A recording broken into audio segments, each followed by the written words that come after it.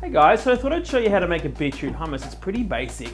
This is all about sharing food at the table, that subconscious element of really good conversation. Let's just get straight into it.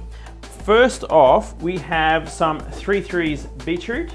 So these have been drained already. Super delicious. I love the idea that they're already pre-cooked. So I'm gonna add 2 cloves of garlic. They go straight in, along with 1 tin of drained chickpeas. We're going to add 3 tablespoons of tahini, ground sesame paste.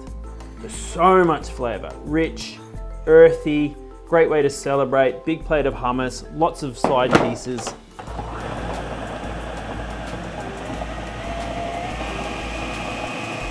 Add a bit of oil through the top.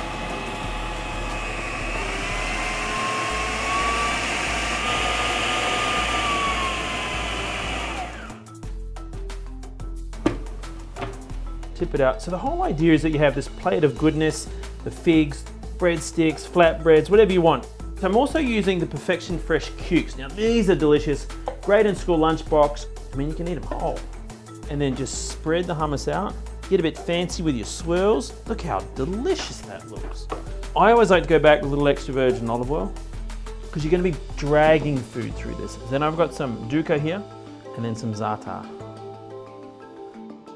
Hey guys, Chef Jason Roberts here. I'm here to tell you that Oz Harvest needs your help right now. Millions of Australians have been doing it tough over the last few months. Every dollar that you donate will help provide 2 meals. #HereForHope.